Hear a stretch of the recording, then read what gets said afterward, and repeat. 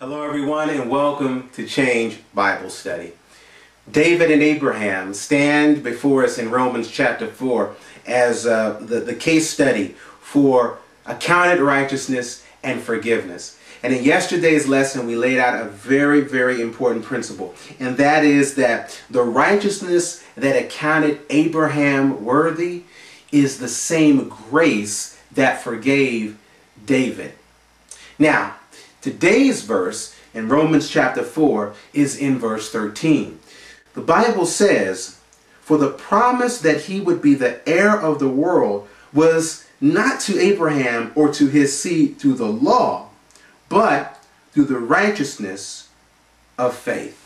The only way that Abraham could experience what God had for him was to believe that God was going to perform a miracle. That if he were to have relations with his wife, that from her barren womb there would be born a child. The only way, the only rationale, there was no medical evidence, there was no family history, nothing that would say that that's going to happen other than because God said so. When he believed what God said, it became reality. And in fact, Abraham became the father of a great nation. So now, when we see how this came to pass, it was because Abraham believed.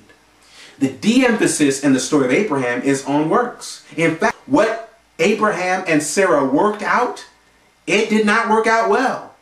When they had Ishmael and the rivalry that was then created when Isaac finally came on the scene, there could not be an intermingling of faith and works. They can't exist together. One has to stay and the other will go. So it's either all about Jesus or all about me. Not a little bit of Jesus and a little bit of me. Even a whole lot of Jesus and a little bit of me is ultimately all me.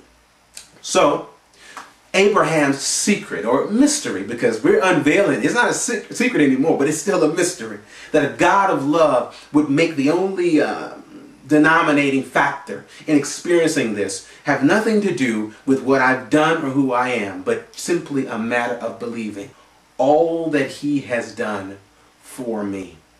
So Abraham is considered an heir apart from the law in the same way that we are considered righteous apart from the law, but because of what Jesus has done.